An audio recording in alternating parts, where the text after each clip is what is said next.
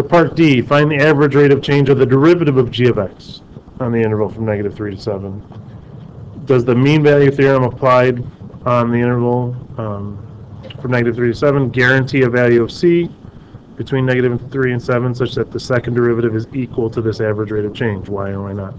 So it's basically asking us, does the mean value theorem work with this derivative? So first, let's do the easy part.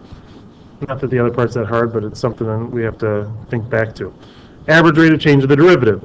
So it's just like what we did on C, only with the derivative. So we're going to do derivative of g of 7 minus derivative of g of -3 all over 7 minus -3, or 7 plus 3.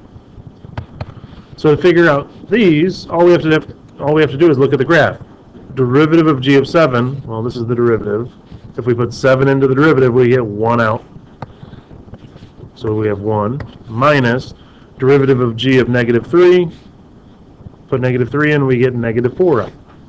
So we have 1 minus -4, or plus 4, all over 10. So we get 5 over 10, or 1/2. But now the rest of it asks us, basically, does the mean value theorem apply to this derivative? Well, need to know basic thing about the mean value theorem. In order for the mean value theorem to work, our function has to be continuous and differentiable on that interval. So this is our function, the derivative of g. Is it continuous? Are there any holes, jumps, asymptotes, anything like that? Oh yeah, it's continuous, right? It never stops, jumps, no holes, anything like that. So it's continuous. But is it differentiable? Can we take the derivative at every point and get a number?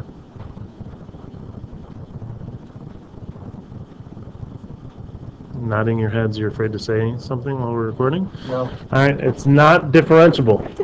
Right? At these points right here, the derivative of this graph is undefined.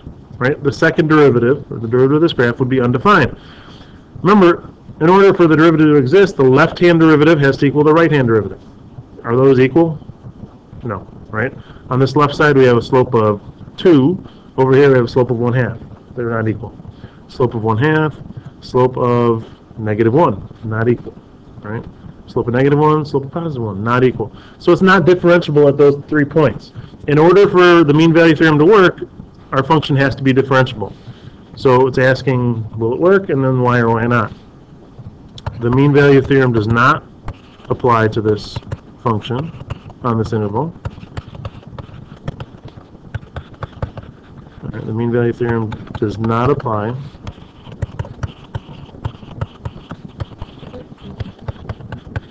to this function on this interval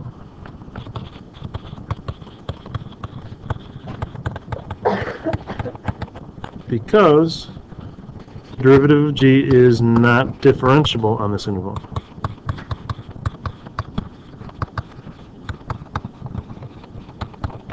Right, not differentiable at all points on this interval.